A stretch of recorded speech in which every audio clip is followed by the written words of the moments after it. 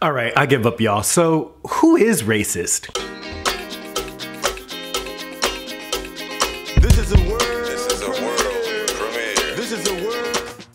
Hey y'all, welcome back to another Food for Thought. So, y'all, I've been, just over the last couple of days, you know, I made a couple of videos about Philip DeFranco, and I've made several videos looking at, you know, just the nature of violence, including my live stream, which, by the way, failed to post. It failed to post, and I'm not exactly sure what the problem is. I went in and I checked all of my settings. I did some searching for exactly how to be sure that my live stream was not only simulcasting to YouTube, but was posting and archived there. But regardless of my settings, my posts haven't been posting. So what I think I'm gonna do is just leave YouNow behind. I'll still, until I find another solution, I'll continue to do my live streams via YouNow, but I will be looking for another solution. So if anybody has ideas for solutions for live streaming, and maybe even directly from YouTube, I know that there's a way to do it. I tried to look into it and it looked a little bit more complicated than what I was kind of ready to handle at the moment, but I'd love to, again, I'd love to hear some input from you. So I want to get down in the comments section for a minute here, if you'll forgive me. I want to read some of the comments that were posted most recently, and these are being posted on my video about Philip DeFranco, the first video. It's the one that's called Philip DeFranco, Alt-Right Racist. And there have been some, you know, there's been an ongoing, very lively debate about this. And I just want to read a few of the comments that I found resonated most deeply, just to get a sense of what your thoughts are about them. So Javier G says, racism, prejudice, discrimination, or antagonism directed against someone of a different race based on the belief that one's own race is superior. That is what racism is to me. To label Phil as racist is to devalue the meaning of the word at a time when we need it most. I found that really compelling, and thank you, Javier G, for that definition of racism and for kind of calling out the idea that we need a very clear understanding of racism at this time. My question to you, Javier G, if you'd be willing to answer this, is why is it so crucial at this time that we have a clear definition of racism? What is it that you see happening or manifesting at this time that having a clear understanding of that word is going to be essential? So here's one from Bruce Webb. Surely you realize white people don't actually exist. No. However, people who've been indoctrinated for generations to believe that whiteness, aka white superiority, entitlement, impunity is a natural fact of life, and or that capitalism is the best thing humanity has ever devised, and or that imperialism, neo-colonialism is simply how the world works, do exist. Harmful ideologies must be toppled, discredited, and totally demolished, abolished. Deporting people doesn't address any of that. Deporting, displacing ideologies out of mass consciousness might just do the trick, though. Revolutions are nothing if not revolutions of collective consciousness. Yeah, thanks, Bruce. The reason that I love this comment so much is that it gets away from this idea of a real race, right? Because whiteness isn't actually a race, it's a phenotype, right? The phenotype that we recognize as whiteness can happen regardless of where you come from. You can be European, you can be African, you can be Asian, and still have white skin. I think what we're talking about when we discuss whiteness is an attitude that has been developed over time since the 17th century, when it was created to be this social control mechanism, right? So the thing that I really want to address in this video is the idea of what it means to really be racist. It seems to me right now that people are understanding racism as this action of individuals towards other individuals, or even way of thinking of a particular individual towards other individuals. Now, I'm not going to try to make a big thing about, what is systemic racism, right? Because it's really hard to define it for people. It's easy to be skeptical about it. But I do think that we can look at racism as an ideology that has been spread throughout the world in the same way, Christianity or, Islamic faith has been spread throughout the world. These are just ideas that people have embraced and believe that don't really have anything to do with the facts. They don't have anything to do with science or biology, except that people accept them as if they are scientific or biological. So let's say, for example, we're having a conversation about poor Black communities, and you want to argue the fact that those communities tend to be more violent than other communities. And you attribute the fact that that violence exists in those communities because the individuals in those communities are Black. Now, regardless of whether or not it is true that those communities are more violent, or even that they are more violent because the individuals in those communities are Black, to accept that as a reality is racist.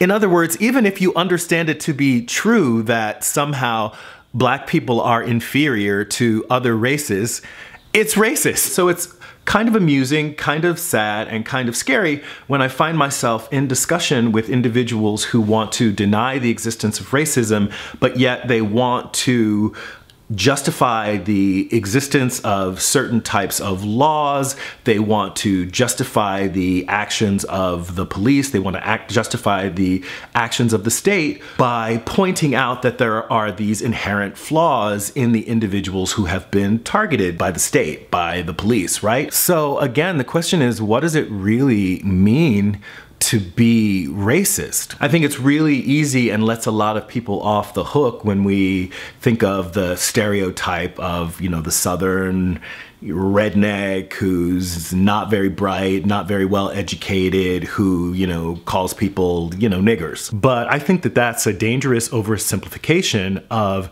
an ideology that is so complex and so pervasive throughout our society. About 6 months ago, for example, I made a video just calling into question that there were Africans who existed in Europe. And so in the Game of Thrones series, or in the Game of Thrones novels, it wouldn't be unrealistic to have more Africans present. I was amazed by the people who came to the defense of the author of those novels for, having a personal choice that they wanted that world to look a certain way, but weren't willing to accept that that personal choice that favored the characters being white might have something to do with inherent racial bias. Another thing that I think would be really helpful is if people weren't so triggered automatically by the idea of racism. Like, I can accept the fact that I have racial bias. I was raised in a society where Blacks were being targeted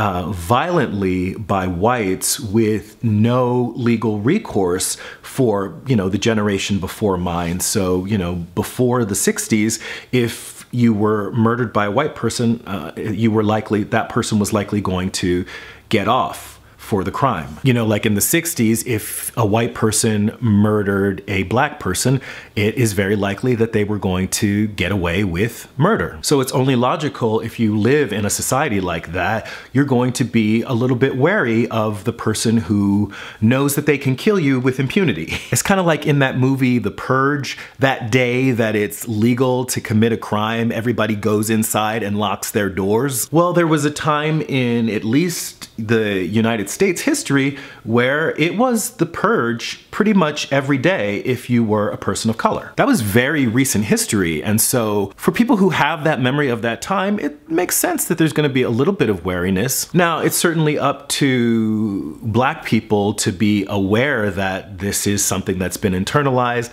It's something that they need to work on.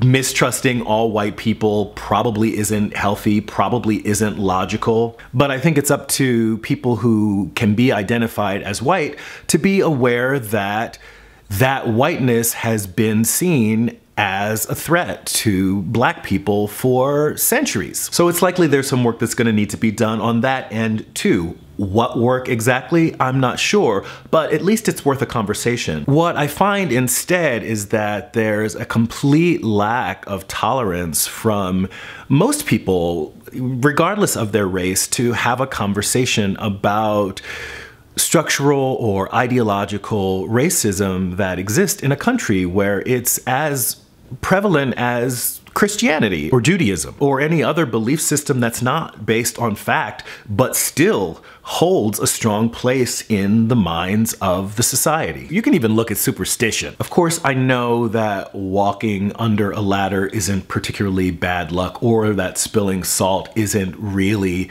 bad luck, but I still throw a pinch of salt over my shoulder if I spill some, and I still avoid walking under ladders. Why? I don't know. Often it's things that are said to us from the time we're very small that aren't meant to intend any harm, but do instill in us a certain type of bias towards certain types of behaviors, towards certain types of actions. And I think of racism in the same way. It's not necessarily that your parents didn't like black people or didn't like white people, but there were certain ideas that had just been passed down from generation to generation without ever really being questioned that have led us to have a certain way of thinking that keeps people separated based on the color of their skin. And if it weren't true, we wouldn't have so many schools and communities and other spaces where most of the people who are there are of the same race. Even in Detroit, where the population is about 80% African American,